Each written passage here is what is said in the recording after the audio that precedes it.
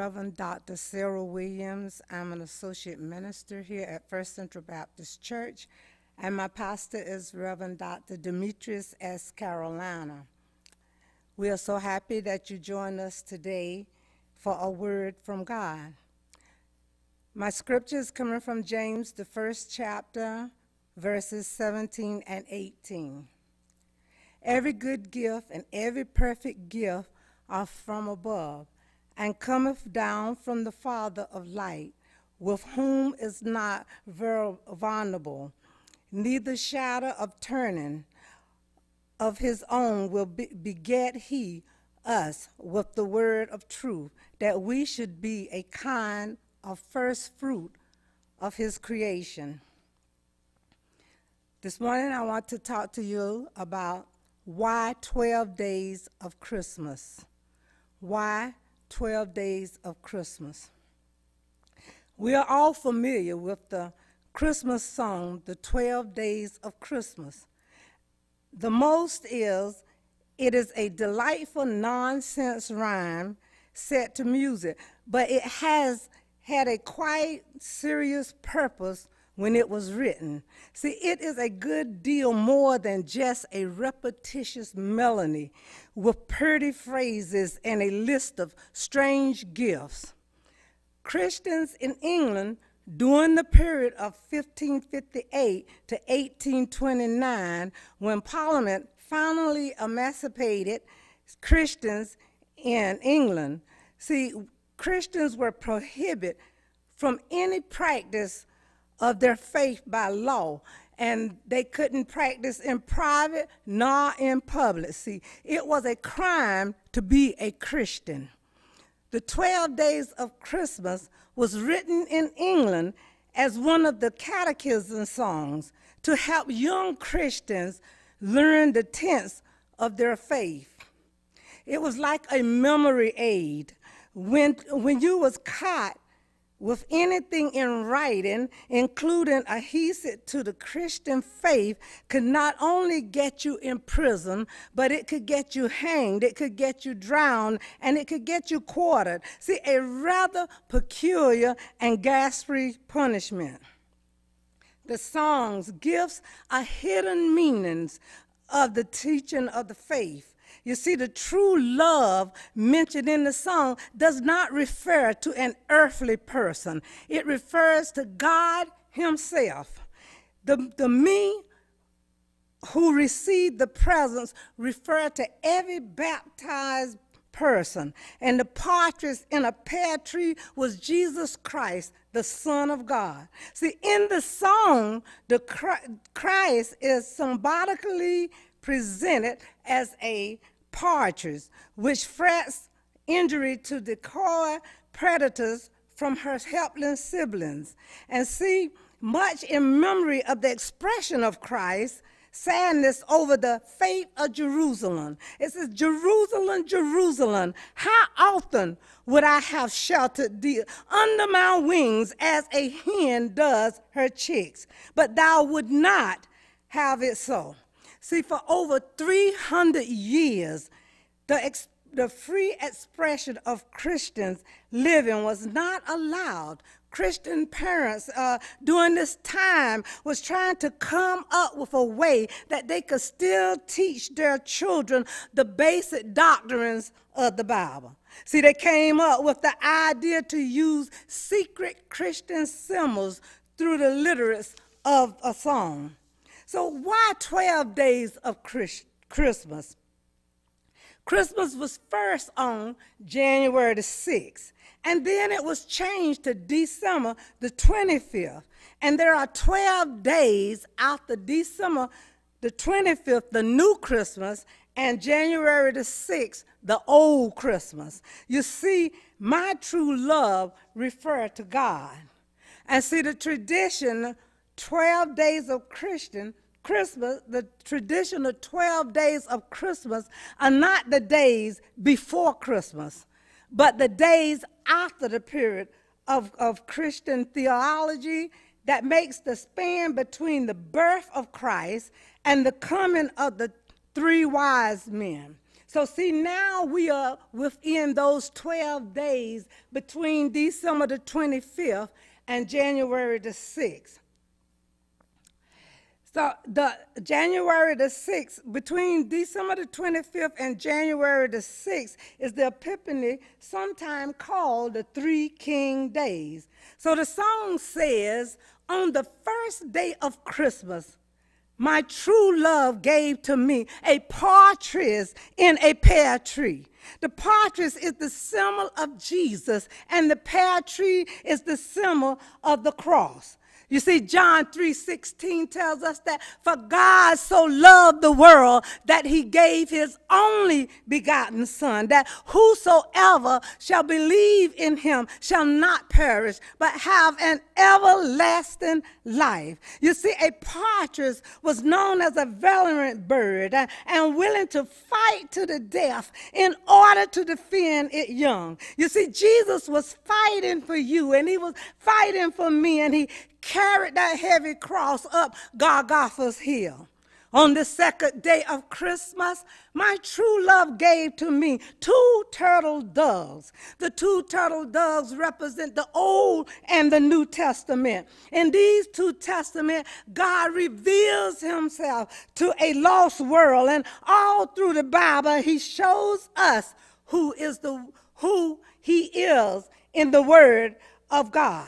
The Word of God says when we are lonely, he sticks closer than a brother. He is a very present help in the time of troubles. And when we are sick, he is the God that heals us. He is the Alpha and the Omega. He is the first and the last. He is the King of kings. He is the Lord of lords. He is the Rose of Sharon. He is the bright and morning star. He's a wonderful counselor, the Prince of Peace, the everlasting Father. I tell you, he is my closest friend.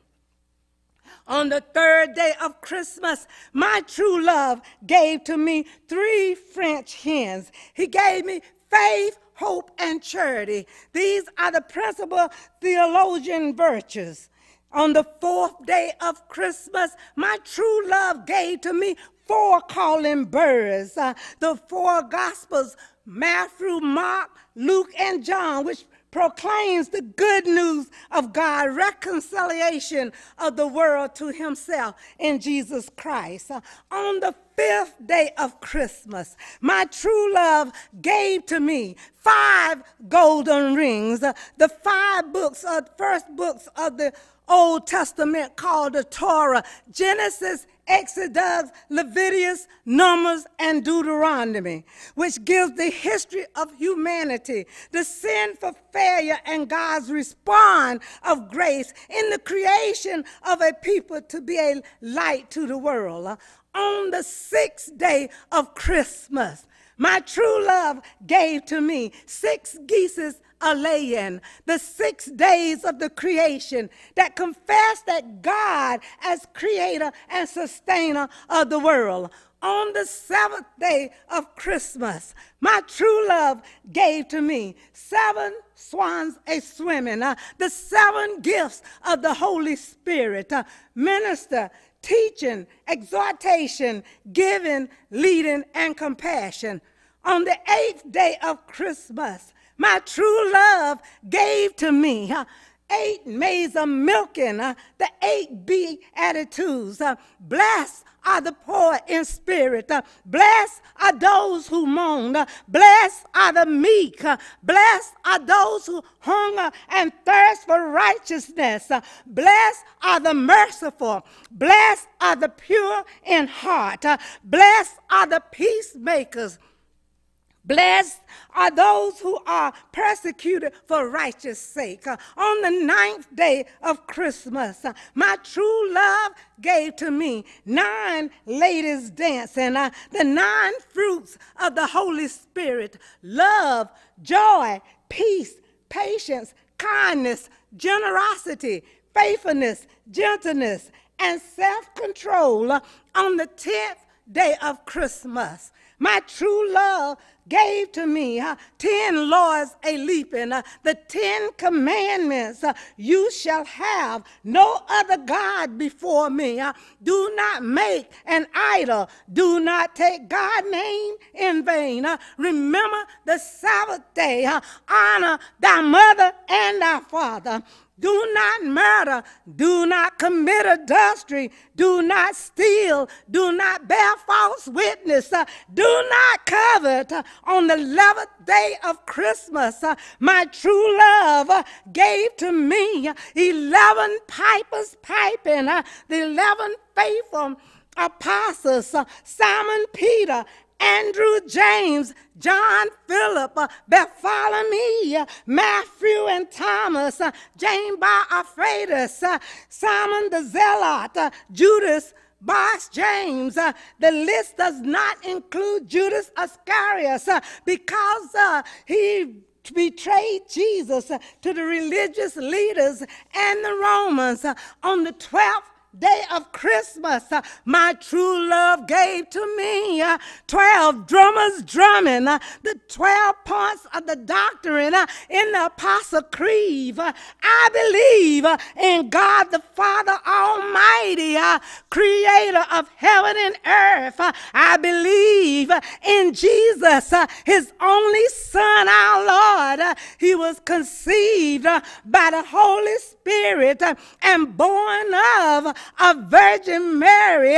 He suffered under Pontius Pilate, was crucified and was buried. He descended into hell, and on the 3rd day he rose again. He ascended into heaven and is seated at the right hand of the Father. He will come again to judge the living and the dead. I believe in the Holy Spirit, the Holy Catholic Church, the communion of saints, the forgiveness of sin, the resurrection of the body, and life everlasting.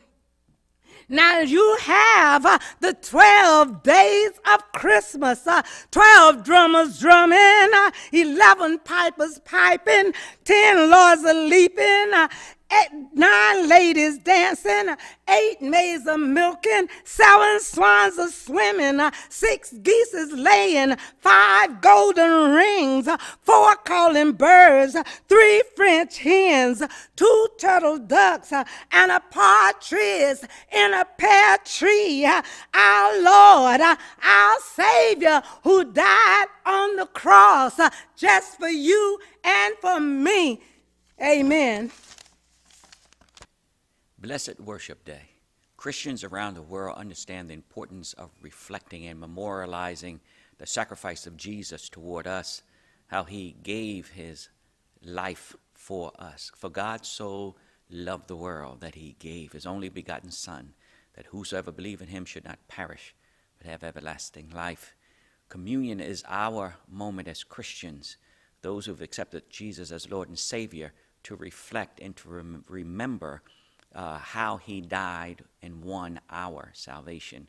Corinthians tells us that every time we come to this moment of worship, that we need to stop and reflect, that we should pray for forgiveness, and that we should understand that it is important that we do not approach this worship experience having any type of ill feelings or segmented relationships and fellowships with one another, but that we need to forgive and be forgiven. Because that's what God died for our forgiveness, the forgiveness of our sins. So let's pause for a moment now and pray. Dear Lord, we come believing you, thanking you for your Son, and thanking your Son for giving us the Holy Spirit that leads and guides us to all truth. We ask you to forgive us of our sins, wash us, make us one with you, forgive those who've sinned against us, so that together we can live a life of victory and peace. In Jesus' name, amen. Jesus, the night in which he was betrayed, he took bread and he broke it and gave it to his disciples.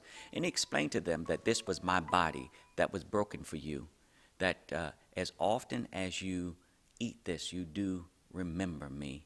They didn't understand what he was talking about because he had not yet gone to the cross. And in the same manner, he took the wine, the cup, and he poured it from one to the next and told them that I'm going to give my blood for you. You do know that it is required, a sacrifice is required. Time and eternity has always required a sacrifice for our sins. And so, because we are not perfect beings, we are imperfect, Jesus is the perfect sacrifice for us. The Bible says, by one man sin entered the world, but by that second Adam, forgiveness of sins. Thank God for that second Adam, who is Jesus. And so today, all around the world, we come to memorialize, reflect, and to remember Jesus as Lord. We know we're not physically in the same place, but wherever you are, join with me. First, his body. This bread represents his sacrifice, his body that was given for us. Family, believers, let us eat all of it.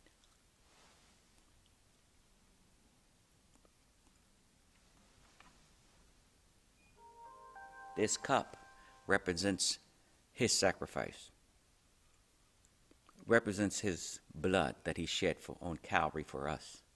Drink ye all of it.